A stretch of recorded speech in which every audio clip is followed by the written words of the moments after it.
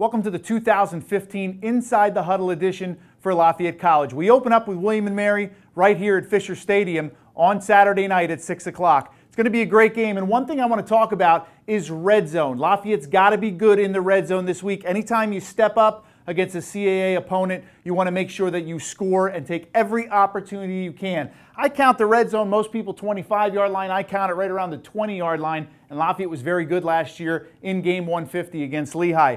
Spread offense for Lafayette. Drew Reed in the shotgun, a lot of big, tall, wide receivers. When you got receivers out here that are 6'4" like Mrazek, 6'3" out here, you got guys that can go up and get the football. One thing I'll point out you want to look for on Saturday, both corners for William & Mary are under 6 foot. So you know Mickey Fine's going to take an opportunity to go after them. Well, how do you do that? You run off the shotgun here. You can do your little inside quick handoff, fake inside, pull a linebacker up, maybe hit a slant inside. Look for that. A lot of good slot receivers, Lafayette. You're going to see some young kids in that position this year. On the outside, little stutter fade to the outside. Maybe a little shake, trying to get inside. Hold the safety with the big tight end, maybe DiPietro or one of those other guys inside. So you have a number of different things you can do. You can also run combination routes. So if you want to run the slant here, you can run the slide here. You can even run the quick wheel up the sideline, see which one of these guys takes them. So when you have the size outside, you can take advantage of those corners. Now,